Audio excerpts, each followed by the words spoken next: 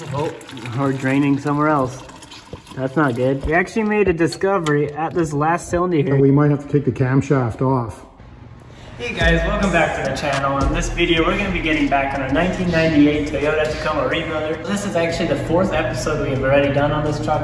And in the last video, we did a bit of troubleshooting to figure out what's wrong with this engine, because it's actually not running 100%. And then in the last video, we did a compression test, and we figured out that one of the cylinders has absolutely no compression. So we did a bit more research online, and apparently there have been some other stories online of these similar trucks that have been sitting around for a while, and that caused one of the valves to be stuck open.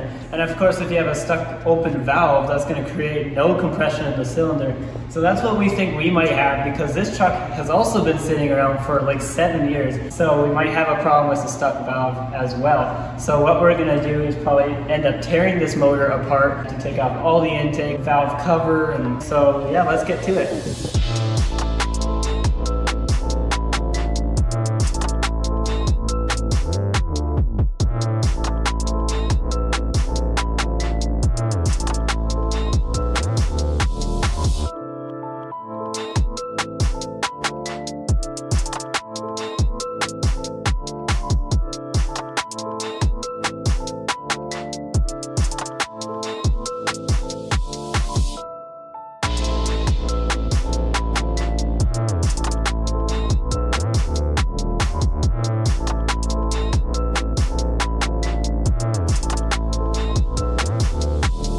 Alright guys, we got the engine fully stripped down. This is what it looks like.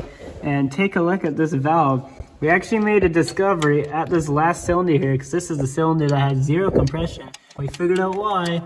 This valve definitely has a gap in between the camshaft. And it's stuck down, which is causing there to be no compression. And actually both exhaust valves are actually stuck. I don't know if you can see that, but I'll zoom in on it. Look at that. Oops. Yeah, definitely a gappage. So that's definitely why there's absolutely no compression in that cylinder.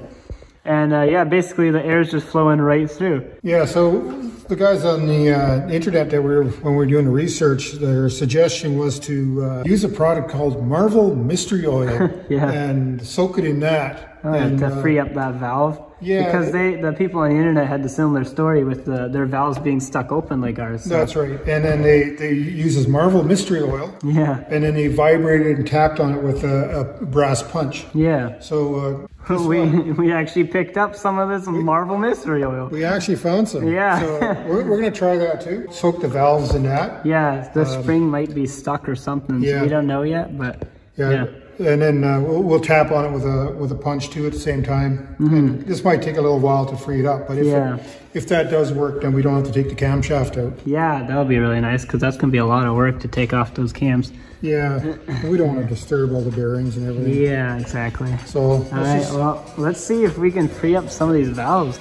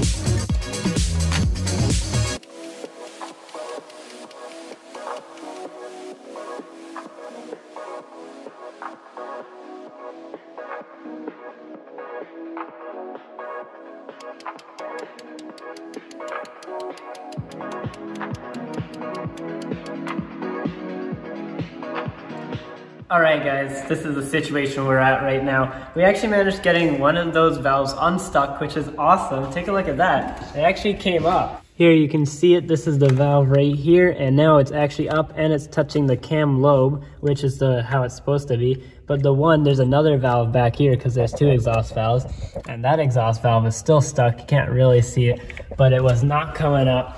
And we've been hammering it, oh, 1 second.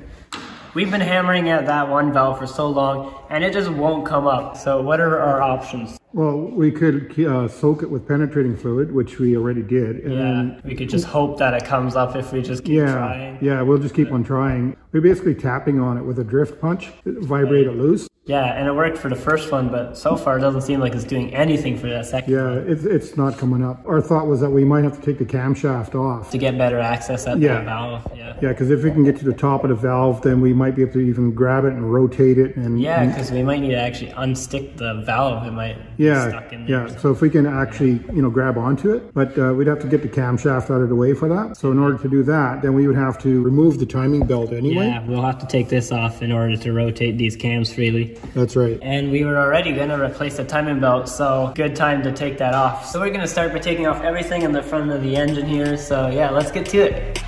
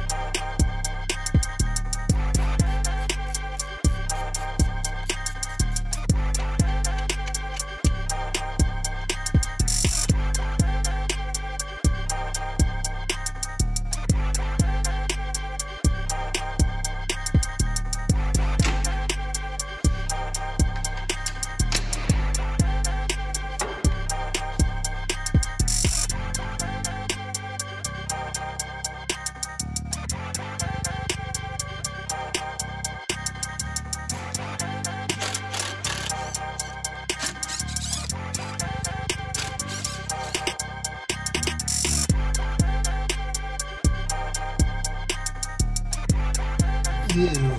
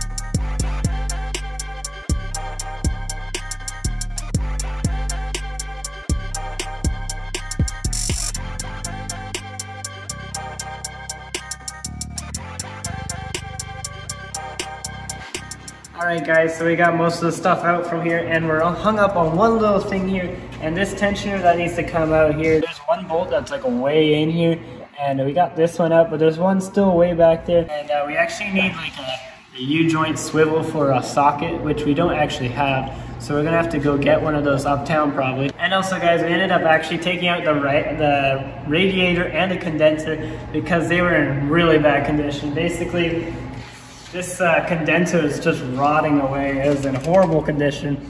So we're definitely going to be replacing that. And the radiator was also kind of leaking a bit, so we're probably going to get a new radiator. Taking out that stuff actually gave us easier access to that crankshaft pulley to get that bolt out with the impact gun, which made the job really easy for us. For now, we're just going to go uptown real quick and grab that swivel joint we need to get that bolt out.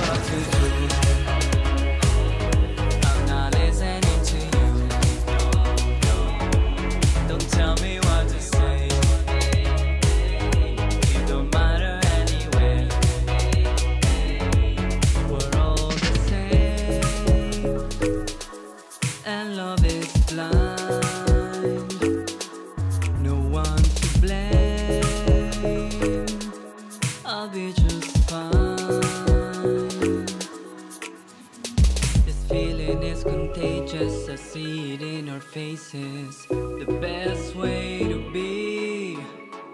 My mind, it always races through all these different places. I just wanna be free.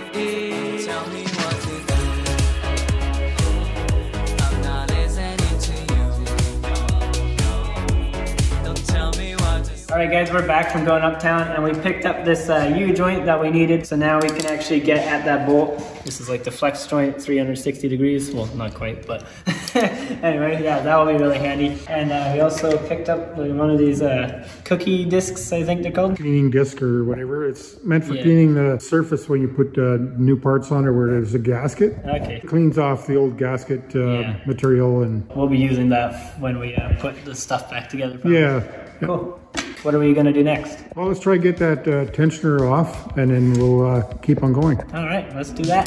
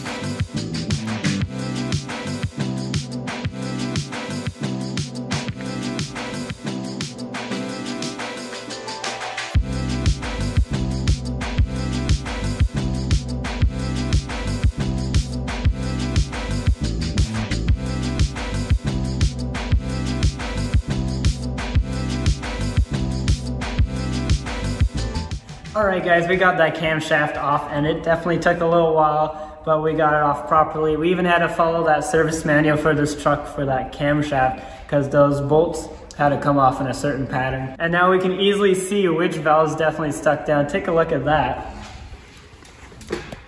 So these are two exhaust valves here and they're supposed to be both up at the same level. This one is definitely lower down as you can see, so that's definitely the one that's stuck.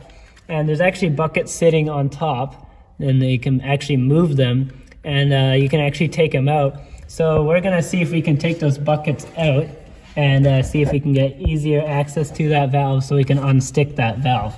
So yeah, let's go and try that out. All right, my dad's got a magnet here and we're gonna see if we can fish out those buckets on top of those valves.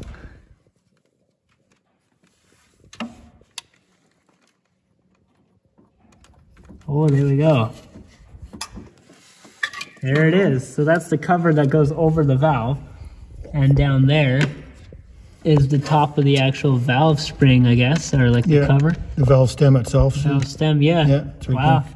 So we definitely got some good access to that valve, and hopefully in the next video we're going to get that valve unstuck and get everything back in this engine, and hopefully we're going to get this engine running. So subscribe and stay notified for the next video on this truck. And we'll go watch that playlist so you guys get caught up on all the other videos we've already done on this truck. And I'll see you guys in the next video. See ya.